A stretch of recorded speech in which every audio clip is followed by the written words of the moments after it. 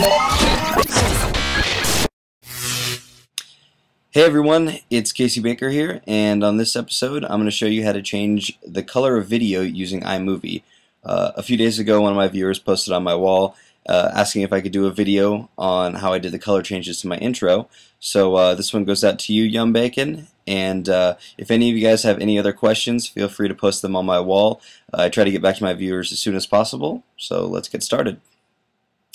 So the first thing you'll want to do after you've imported your video into the iMovie timeline is decide where you want your color changes to be.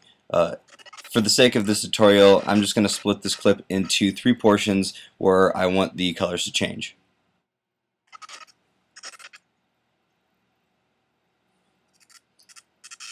And right about there seems good too. I'm just going to right click and select split clip. So once you've got your video clip cut up, you're going to want to double click on a video segment. This will bring up the inspector window.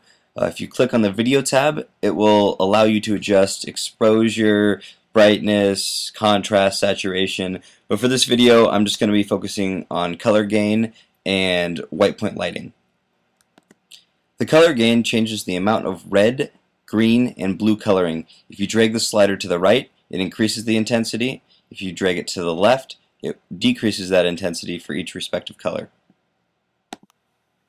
So what I basically did for my intro was take each video segment and change the color gain so that there was a noticeable difference in the color. So when it played, it looked like one fluid movie, but there was color changes that were happening within. Here's kind of the final product.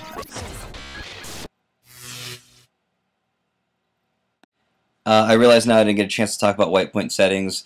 Expect a video up here within the next coming weeks. It's an important subject and I'd like to dedicate a whole video to it, but this is the How To Mac. Casey Baker, your host. Thanks for watching.